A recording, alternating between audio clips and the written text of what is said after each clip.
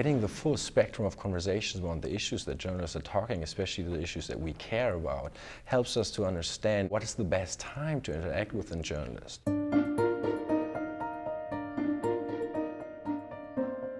name is Sebastian Majewski. I work as a Senior Communication Officer at the Gates Foundation based in Seattle. We work in Europe, Asia, Africa and in the US. Before social media, a few experts in the room tell the rest of the world what's good for them. And what happens through social media and the ability for everyone to publish content online, share their opinion, share their voice. So as an organization, what you have to do, you have to start listening to what people are talking about, the issues that you deal with.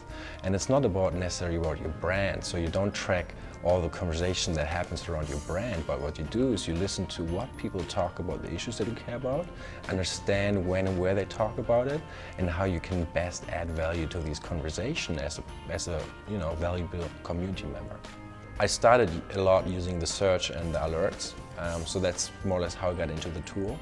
Lately I've been using a lot of the Who Shared this feature, Who Shared My Link, just because it's so interesting, especially if we collaborate with journalists, to just see the impact of the articles in social through MarkRec.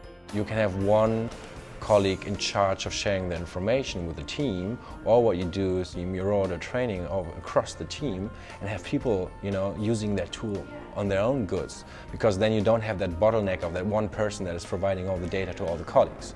So it's really about empowering the colleagues to use that tool for their specific areas. We rather listen before we talk, and that's something that we want to continue in our communication.